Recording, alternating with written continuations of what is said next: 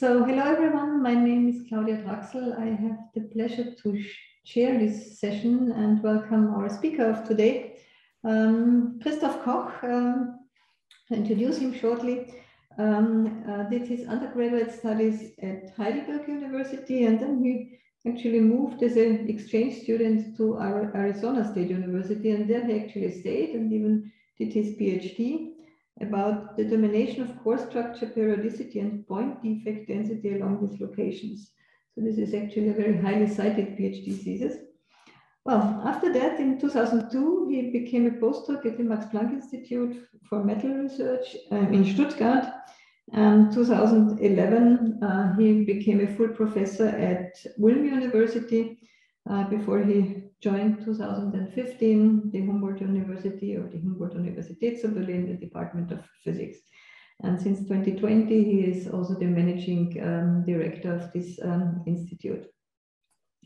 Now, Christoph has worked in many different areas like holography with electrons and photons, strain mapping, electron diffraction, dynamic inverse problems, electron tomography, grain boundaries, dislocations, Eels bandgap mapping, Eels plasmonics, and a lot of other things. I think at the moment he's just running or started to run a brand new, very fancy microscope. So I think he's going to tell us about this because this produces a lot of data, and that's why today's talk is dedicated to data science. And this context, of course, I would also like to mention that Christoph is one of the area leaders, so one of the responsible people behind the FAIRmat project for making experimental science fair. And yeah, with this, I like to hand over to Christoph, and we're looking very much forward to your presentation. Please. Yeah, thank you, Claudia. Thank you very much for this very kind introduction. Yeah, as Claudia has said, I do have the glasses of electron microscopy on, but I try to make it more general, but use the electron microscope to illustrate some of the examples that, yeah, to give some more content and make it more practical and what I'm trying to explain. Yeah. Right, so already more than 2,000 years ago, people realized that the world is somehow made of building blocks. And if you can understand these building blocks, you can in principle explain everything. Democritus, at this time, he said really that the world consists of these atoms and there's nothing in between. Well, now, of course, we know there are bonds between them and so on, and they do affect each other, but the picture hasn't really changed very much. And actually this bottom line of what he said was also reiterated then about 60 years ago by Richard Feynman, when he said that all things are made of atoms, in principle the same statements. And if by some catastrophe we're losing all knowledge, then this should be at least this one message that should be passed on, that all things are made of atoms. And he was dreaming that it should be possible to actually look at these atoms and really see what they're doing. And so there's this famous lecture that he gave in 1959, where he asked, is there no way to make the electron microscope more powerful to actually then enable us to see what these little guys are doing? Actually, people have picked this up and written papers about it. And so this title here I thought was quite fitting to this lecture. That now actually this dream has come true. So very recently people have, and this is very challenging. If you're not in the field, you can probably not imagine how much work this is, but people have now reconstructed the three-dimensional structure of proteins at the atomic level so that you can really see the individual bonds and carbon cages and so on in these macromolecules. It's been a big undertaking experimentally, but also then computationally, taking 500,000 images of these particles and somehow trying to put them together and reconstruct this three-dimensional structure. And yeah, so this is basically where we're currently at. And in material science, we have the benefit that our materials can withstand much higher electron doses. That means we can put many more electrons into a small area on the sample because they're just, less fragile. And now we can really see the atomic structure directly, in principle, in individual images. We don't have to take 500,000 and reconstruct something from these. We can really see, take a picture of individual atoms, and we can also then see, for example, defects here. You can see there's a defect, and that defect actually then also affects the properties of these materials. For example, diamonds, these are artificially grown diamonds, but they are being irradiated with, for example, electrons, but also neutrons or high energy photons to then create these such atomic scale defects. So a few of these defects throughout the diamond can actually change the color of the whole diamond. So you just need a few atoms behaving differently, and the optical properties in this case are very different. And of course, we have this when we look at, for example, polycrystalline materials where we have grain boundaries. In principle, the properties are determined by these defects in these materials. And we need to look at these and actually make connections between the properties of the material with these atomic scale structures that we can observe. So just to give credit to who actually have done all the microscopy work that I will show you. These are the people in the group. There's a few actually heads grown. This is, as you can see, pre-corona. So the group has changed a little bit, but in principle, these are the people. And I want to give credit to these, but I will show individual people as we go along. What we do in my group, as I said in the beginning, and as Claudia has introduced, we do a lot of different electron microscopy techniques, trying to really explore the structure of materials, both on the atomic structure and also the electronic structure. That means, how do the atoms actually connect to each other? What do the electrons do to bind them together with different instrumentation setups? So Claudia mentioned already this very new microscope here. I will show some data of that. Actually, even newer than that is this setup here, where we're now trying to really also go into very high time resolution with an femtosecond electron pulses. This is currently set up, so we don't have any data. We probably won't have any data for another year, but and also having, for example, setups where we can really manipulate the sample inside an electron microscope, and then combining that with data reconstruction techniques that really require high computational power, or I should say modest in the context of high performance computing. We don't do that, but we could actually use of it. It would actually really save a lot of time. And then we also developed techniques in modeling experiments, and I will come to why I think this is important.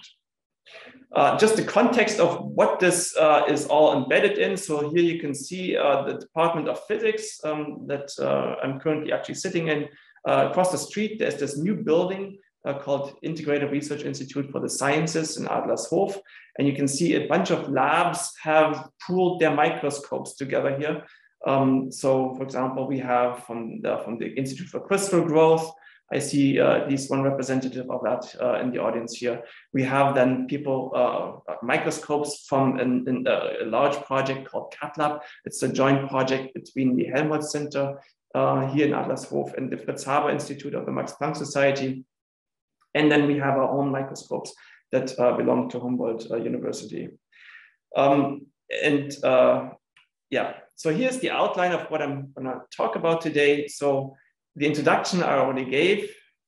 What I will now talk about is the current state of the art in data collection. Again, using, of course, the example that I have most experience with. But I think this translates, at least the technology translates also to other areas in material science. And then also want to really highlight the role of electronic lab notebooks and what we can do with them and how we can extend them to actually make them even more useful, going beyond just taking notes. And then I want to highlight the importance of having digital twins of your experiments that allow you to really make a connection between theory and the data that you collect, because these experiments are always, or the data that you collect is always produced by some instrument, and that instrument must somehow be exposed to the theory so that you can really make that connection. I will highlight that a bit. And then if you don't have any atomistic data that you can connect to your experiment, you can actually build it directly from the experiment, going basically the other way. And that's one of these inverse problems that I'm very interested in. And also then even how these computational tools can really even drive the experiment to really improve the experiment that you do through the techniques that you have available in the computer. So let's focus on this item first. Here is some pictures I took of the website of Christoph or from the Helmholtz Institute in Erlangen, Nürnberg, where they really have gone very far in automating the synthesis and also characterization of materials. In this case, their focus is on developing, for example, photovoltaic materials based on hybrid perovskites, and these machines can automatically produce new materials by spin coating them in various compositions and then also characterizing all their properties. And it's all driven by the computer, and basically the human doesn't even have to interfere with this. It just has to dictate the computer, now explore this range of materials. And actually this is quite powerful. This works actually in a setting where you really have these macroscopic tools and things that you can handle.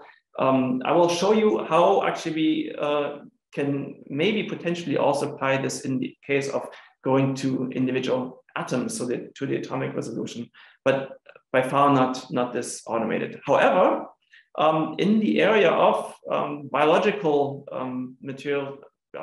biological structure analysis, so looking at the structure of proteins and reconstructing these three-dimensional structures that I've told you about, this automation is already quite far. I mean, the synthesis is not directly connected to the data acquisition as in the previous example I've shown you. But once you have put your sample, if you prepared it and put it in the microscope, all the data acquisition actually runs automatically. These instruments, they acquire these hundreds of thousands of images actually fully automated, and throughout, for example, a whole week, the microscope can just take samples, load them automatically, acquire data in different areas, store the data and load the next sample and so on. And then what you get at the end is you get images like this. You can extract them, features like that, that show you these proteins in different orientations. And then you can really do what I've shown you previously, this full three-dimensional structure of these macromolecules down to atomic resolution. So this is quite powerful. So in certain areas, we already have this connection between computers and experiment and automation of experiments, where the human is taken out of the loop pretty far, at least in certain stages of this acquisition. Then we also have extremely powerful detectors nowadays. So this is just from one of the companies that produces detectors for electron microscopes. Their newest product that now has, it can actually take, it can produce images, diffraction patterns, or spectra. That means you can really look at, for example, chemical species, you can identify them, or you can, if you go to very high energy resolution, also look at vibrational modes, plasma modes, and so on. I'll show none of that really, even though we could do that here too, but just to show you this example and the huge amounts of data that these detectors produce. So for example, this has two detectors. So one is on the top here and the other one is from the back, and they can be inserted alternatively into this collection system, and they produce tens of gigabytes per second actually, if you really run them at full speed and collect all the data without doing any online processing. So this is quite amazing. So here on our microscope, we also have one of these detectors. It's a direct detector that was mounted to this microscope. If you look at these images, you don't have the electron beam on, you don't see anything. And that is actually, it's amazingly, we had to wait a long time to actually make this happen. Waiting basically for 1,000 seconds, you start to see cosmic rays, and these are actual events. But what's so important why I show these images is that there is no noise. So normally with these detectors, if you turn them on, you see some noise. For example, if you take your cell phone and you take a picture in a dark room, it becomes very noisy. And if the brightness goes even further down, you see only noise. Up to now, actually this was the case also with detectors, for example, at electron microscopes or at synchrotrons and so on. But with this new technology, we now really can count every electron and make actually use of every electron. So this is a very important step forward in really going to the ultimate frontier of what material science can do. So what can we do with this? For example, I mean, one of the applications is that we can move this beam across our sample and complete the fraction pattern. So for each beam position, we can collect a huge amount of data and make them really full use of this data. So if you only integrate, for example, in an annulus here around the central spot, you see something like this. It's called a high angle annular dark field image. It's quite noisy, but if you then really simulate the full propagation through the sample, you can even do this in 3D. I think I will have an example for you. So we use some, in principle, artificial neural network structure to compare then the data that you collect with the one that you simulate through this neural network. And then you go back and forth and refine, in principle, the weights in these neural networks. And that give you then the three-dimensional electrostatic potential within your sample. And this is only a 2D reconstruction, but you can see there's a lot more information in here. And we haven't really explored the limits of what can be done with this. So really, the experimental data, the way it was done centuries ago, you have data and you try to interpret it. That's one way, but we can see more and more how actually computers and automation and reconstruction algorithms find their way into material science and actually make the science finally really happening. So this was in principle what the techniques can do. So what do we have technologically? So we have these nice instruments that can collect huge amounts of data. We have in some places also algorithms that allow us to do more with this data, extract more information from them.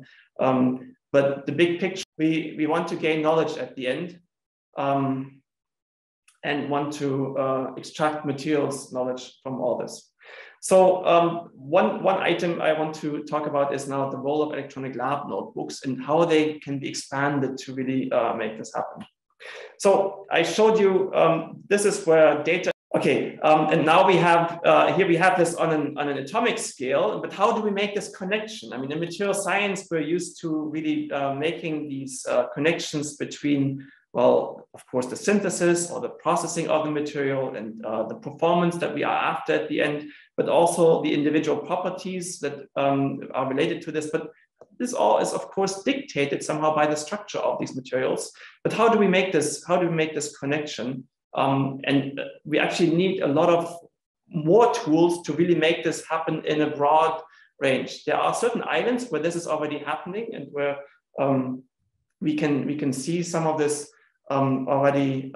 Okay, so FAIRmat is this project that Claudia has already mentioned, and it's a very big project and it involves many labs across Germany, which do different things. There is one aspect of it focusing on the synthesis of materials, and it's called Area A. So Area B is actually focusing on different experimental techniques and developing these different tools that I'm going to explain to you. So one of them, of course, is enabling data exchange. So you can only exchange data if you talk a common language, and really developing tools that allows the conversion of different data formats into some common basis. We decided here for the Nexus format initially, but that's not really the focus. The focus is really developing the tools to allow you to really exchange data on a very easily and equipping everybody, also people who are not geeks in programming, to do this. So this is one aspect of it. And another aspect of it is really to create a productive data sharing environment that allows you to do these different things here. For example, do compute intensive processing of your data, where you don't have to download software. You have access to really advanced tools that really allow you to process data in a way that you were not able in your own lab before, without really investing into, let's say, heavy computational power and also into these codes. So we can really then share what is available on the market with everybody. And that allows you then, if the data is processed on these servers, to really also trace all the operations and make them then reproducible. Yeah, and also large data sets. Actually, we've just experienced this last night when we tried to do some demonstration of this, that large data sets, to transfer them is still a difficult problem. And this allows you to really avoid having to transfer data. One thing that we did for this was choose an open source electronic lab notebook that we were able to expand and do a number of these things with. And some of these developments are also done, as I will share with you, in the Nomad repository, so where the data can actually be ultimately deposited. So here's a workflow that I take electron microscopy as an example, but this is something that can be transferred to a number of different techniques. So when we prepare our samples for the electron microscope, we already start to really record all the information. And before, yes, you were doing this in a paper notebook, but this paper notebook, except for maybe a few publications that come out of this data, nobody ever looks at again. And this data is then, except for the person that actually acquired the data, not really available. So doing this all electronically is the first step. So you record images, of course, you link it with information that you have about the material, how it was synthesized, and so on. And put this basically into this database, whatever system you're using.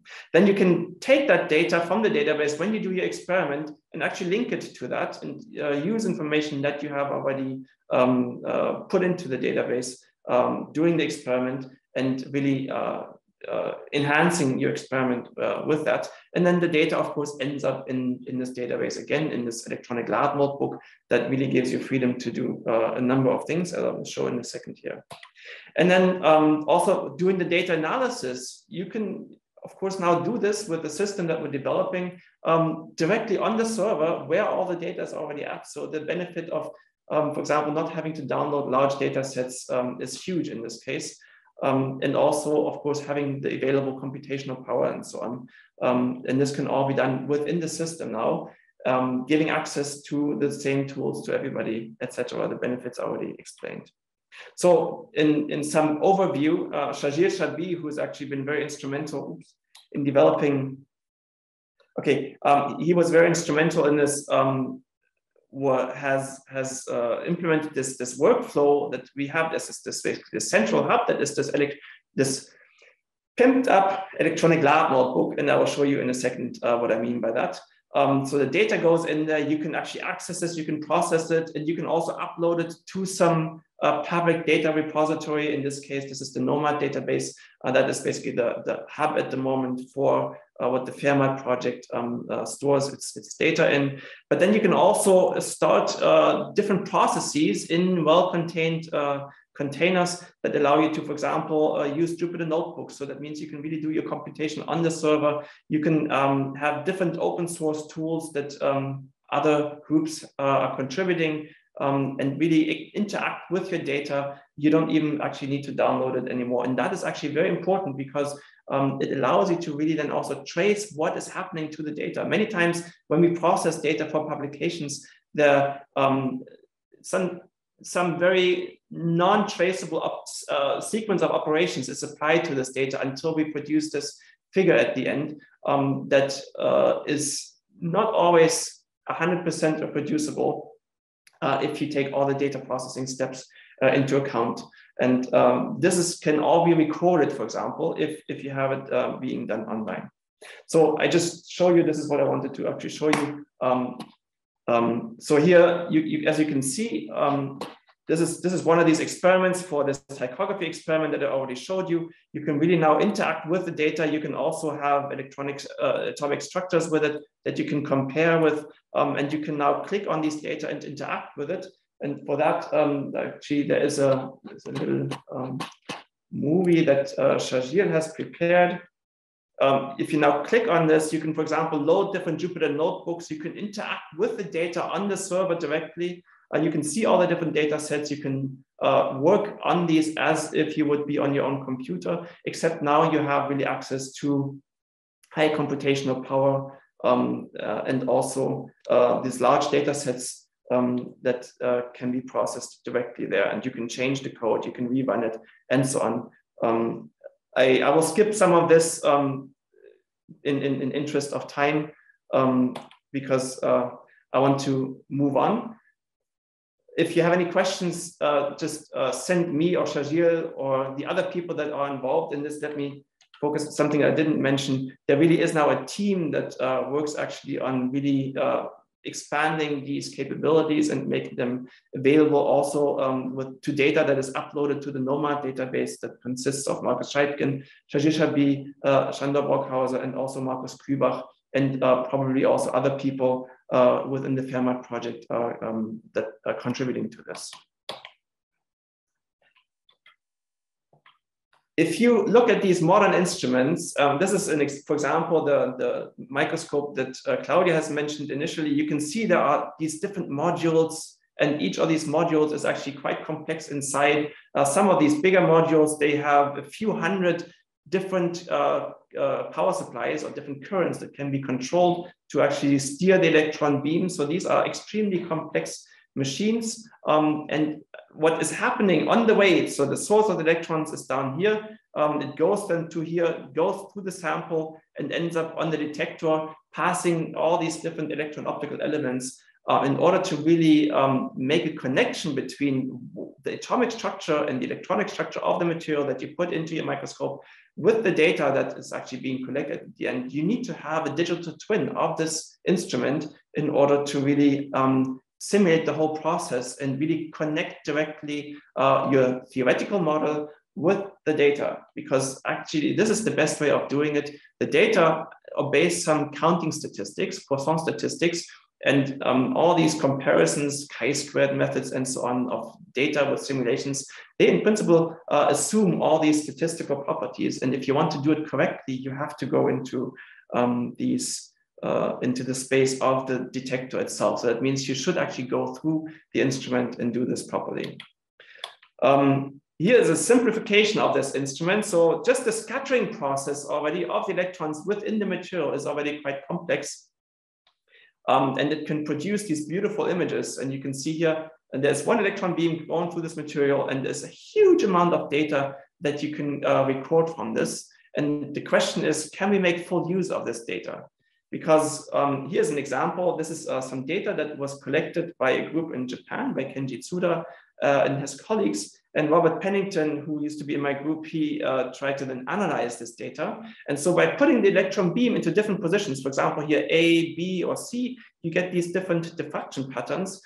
They seem to look all very similar, but there are slight differences. And actually these differences, they depend on the polarization of this material, which changes here on a nanometer scale. And if the sample is roughly 30 nanometers thick, it also changes in the Z direction. So it really, there is a lot going on. And actually, if you don't have any process that does this complete simulation and compares this with your experimental data at the end, it's difficult. You can only make coarse approximations to the interpretation that you should be doing. And so what he did is he then actually did the propagation of the electron beams through here, changed the atoms, recalculated the distribution of electrons using density functional theory. So this is already a first step where you can see these digital twins. They don't only consider I don't know, magnetic and electric fields to control electrons, but you also have to include theory in the loop in order to really make full use of all the computational tools that we have available to interpret the data at the end. And he was able to really show that you can get a three-dimensional reconstruction of these polarizations in the Z direction. Here's another example of spectra that have been recorded, in this case by Alberto Alfarat, on this microscope, where we have a very high energy resolution, where you can really see this green curve here is the raw spectrum. And if you really want to see the direct electron, direct band gap of this material of silicon, which should be at 1.1 eV roughly, you really have to do a lot of processing of this data. And so actually, again, this is some computationally expensive process that involves GPUs and so on, to really make it in some reasonable amount of time to reconstruct the electron loss function from this data. And if you then compare it to database information, so extracting optical data from a database, this does not quite match, as you can see, even though some of these important features are there. But then taking more information from a database, in this case, for silicon dioxide that you have assume is at the bottom and at the top of the material, and then redoing this process of scattering through the material. Again, this is the role of a digital twin. You have to really model this propagation of the electron beam throughout your material to really then extract the dielectric function of the, in this case, simple silicon that you want to see and compare it into reference data and make sure that it actually compares well. In this case, we knew what we should expect because silicon is a very well understood material.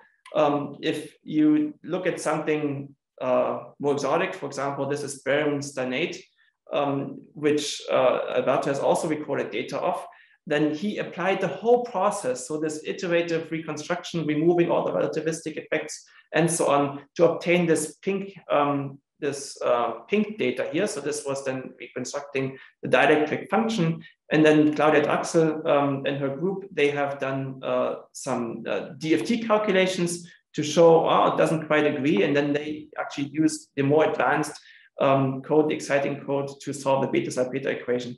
And that compares much, much better with the experiment. Now you can see this is the black curve, it's the theory, the beta side beta theory, and the experiment is the pink curve. And they can come to very good agreement. So this is when you have information about the theory and experiment all in the same place. And this is what actually the role of FAIRmat, that's the role that FAIRmat wants to play, to bring all these different techniques, theoretical and experimental, together to really help us gain knowledge of materials. And you also, in addition from the experiment, you can also extract the real part of this dielectric function that, of course, gives it an additional information in addition to the losses.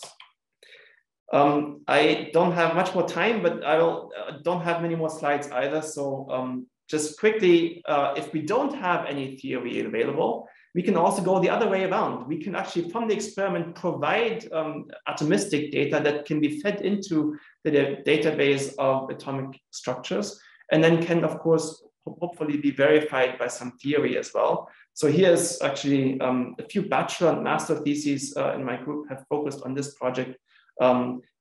This is an image of an amorphous material. So in principle, when I grew up learning electron microscopy, I learned basically there is no information in here. You cannot extract anything from this. This is basically speckled pattern. That's the only information you get from that. And you know that it's not crystalline but amorphous. But actually, this is a quantitative reconstruction of the electrostatic potential of an amorphous material. So this is data that we can actually rely on. It was recorded of a metallic glass containing zirconium and copper and yttrium. And now basically these students have been able to really reconstruct a three-dimensional atomistic model from these two-dimensional images of glass. Of course, then again, here theory has to play a role, and we use some compressed sensing that allows us to really minimize the number of different local structures or local environment of atoms in the structure, and use that as a constraint, which is physically very reasonable, and basically then get images that we simulate from this that actually match the experiment very well. And with that, we can really extract information about even amorphous materials, where, for example, density functional theory cannot handle, in many cases, the number of atoms, but it can handle potentially then calculating these local atomic clusters that we extract from this, and they can then again be compared to theory, because this is the information that we're after at the end. I won't get into detail here, just to tell you that that was the aim, to extract these local atomistic clusters from amorphous materials that can then help to connect to theory again. Maybe one last thing, I explained how we can go, how theory can help to interpret experimental data, how experimental data can help to actually somehow populate the database of atomistic structures that can then be compared to theory. And a third operation, how computers and experiment can be connected, is that actually the theory controls the experiment. So this is a project by Marcel Schlotz, who is doing his doctoral work in my group. And he actually is the one who has invested a lot into the reconstruction algorithm that reconstructs these high fidelity images from these large amounts of scattering data that I've showed you initially.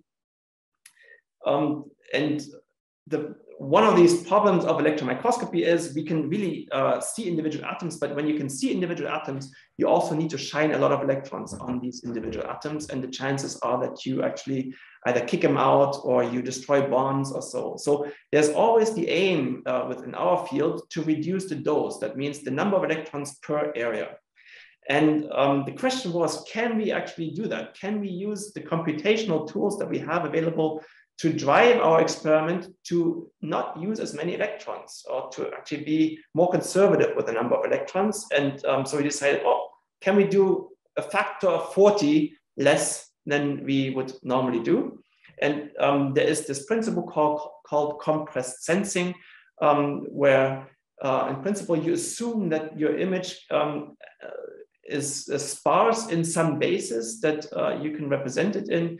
And you don't need to collect all the information. You in principle only need to collect a part of the information, and that part can then help to reconstruct the complete data set. And so, but often, I mean, this factor of 40 is actually quite challenging for that. And if you try that, you choose random positions, you position your beam randomly through here, but the factor of 40 less beam positions, the reconstruction that you get from that does not look very good. But of course, then having pre-trained an artificial neural network with different atomistic structures that are related to this material that he investigates, he was then able to train a reinforcement learning scheme to really optimize the beam positions. So now this basically starts with these random positions, and once it has a reconstruction of these random positions, it then can predict where should the beam optimally be placed to actually have a more effective data collection. And basically going in slices, and you can see here by color, it's indicated in 5 different slices. Actually, the positioning of the electron beam improves more and more. And actually, at the end, you can really recover the atomistic structure using a factor of 40 less beam positions and also electrons.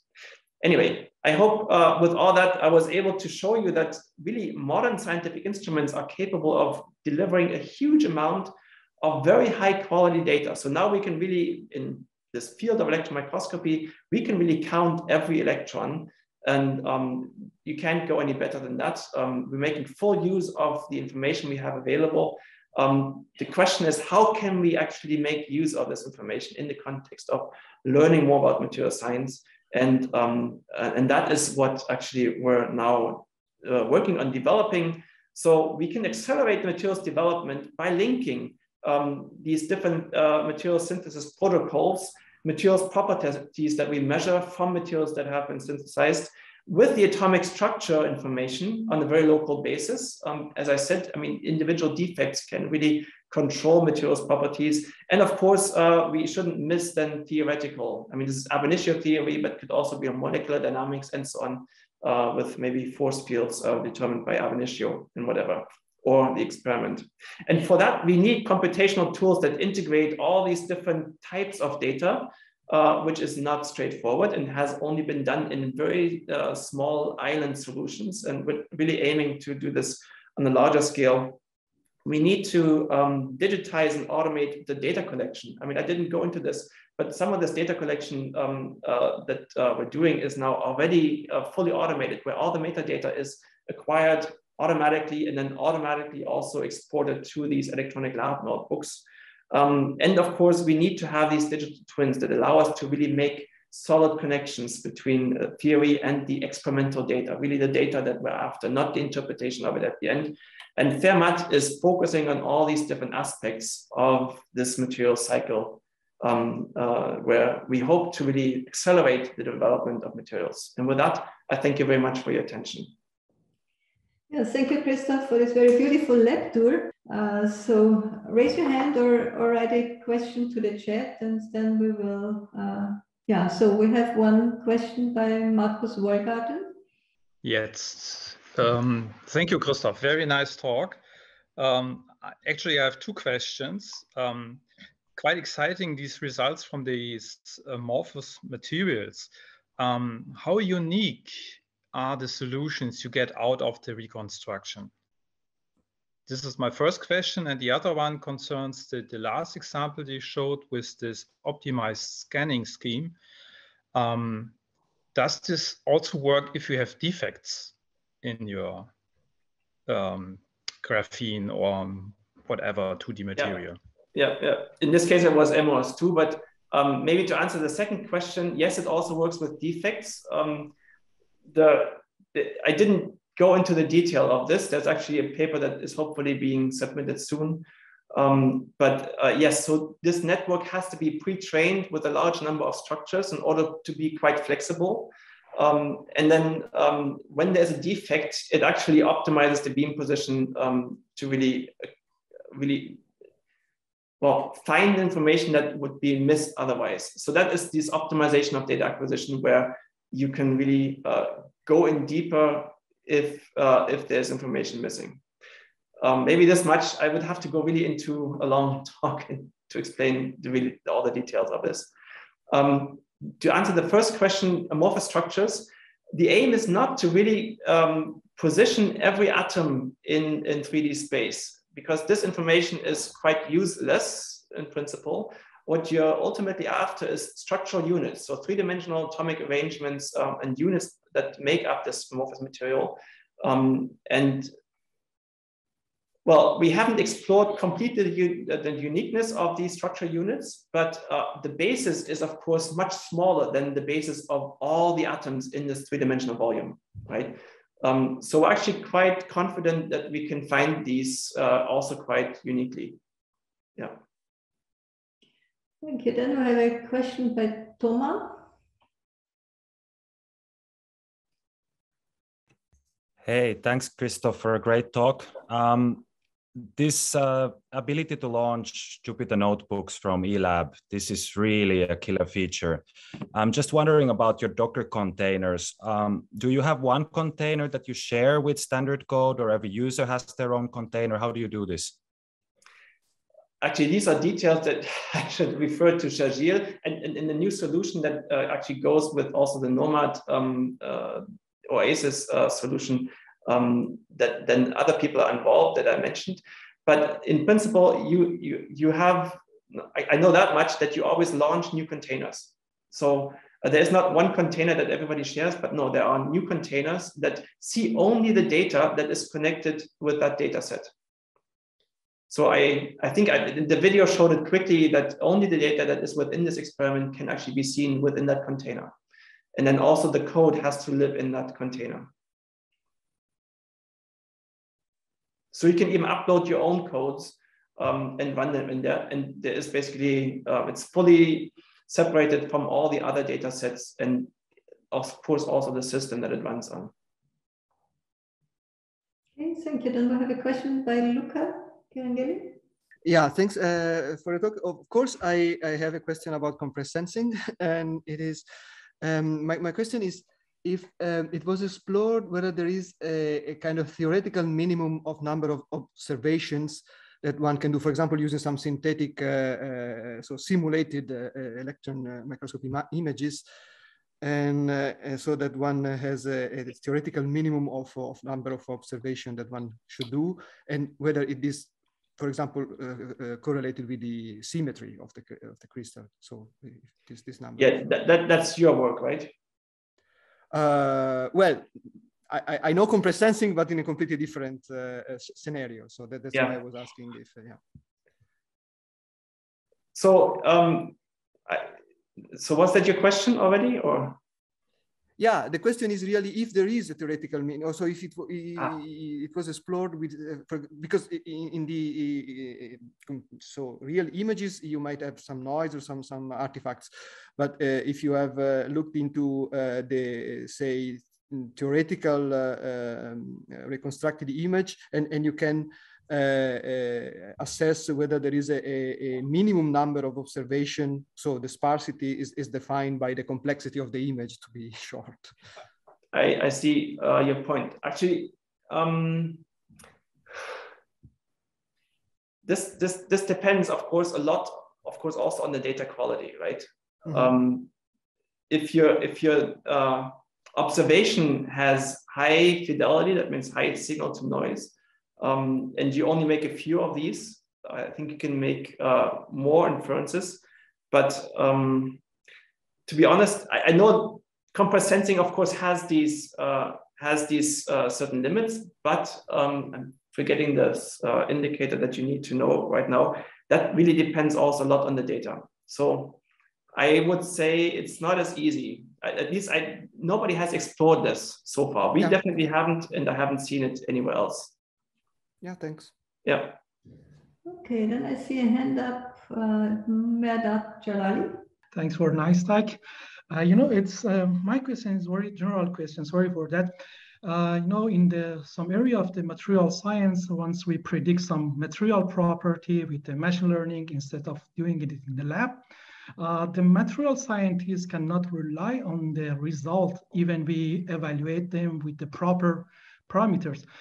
So, for example, with some time series prediction like the deep learning or LSTM, we predict tensile stress for the tensile test data. And I still have a problem to deal with these things. How we can make them sure that rely on our result, always we have some problem with that. Yeah, so I think in general, of course, yes, the theoretical model that you have to interpret your data, if that is somehow flawed, then your interpretation of the data is wrong, right? Yeah. And especially when you now try to use machine learning, it actually becomes like a black box. You don't really know what is happening in the background within this box. So, but data scientists have actually developed some tools to really explore the reliability of these, for example, artificial neural networks and other machine learning techniques, whether they just have been they overinterpret your data, or they really have some reliability in it to make predictions that are reliable. So you can, that's the first step to really look into. If you use machine learning. And of course, the other thing is there are also machine learning tools that use physics to extend their capabilities, to really have the physics or some fundamental physical processes built into the interpretation. And then you don't need to go all the way. So right now, if you have a theoretical model that explains, for example, I think you mentioned strain data, then this model has to explain the complete data in order to really interpret it. But if you combine it, these fundamental physical principles with the machine learning, you can somehow rely on the computer somehow bridging some of the gaps that your model would not be capable of, right? Of course, if you have a complex relationship between theory and your observation, it's difficult to really make this model complete. But if you can build in some fundamental physical properties and let the computer, for example, the neural network, train the remaining uncertainties, you can actually go a lot further. So there is a lot of literature on actually these hybrid tools that have embedded physical properties already in their capability to train data. Thanks. Okay, so I don't see a further questions. So let me thank Christoph again for this beautiful talk, everyone for who has contributed to discussion, everyone being here.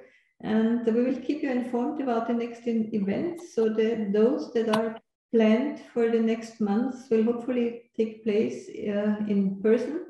But anyway, look up our webpage. We will also inform you through our emails. And yeah, thanks for being here and see you soon. Bye-bye. Thank you.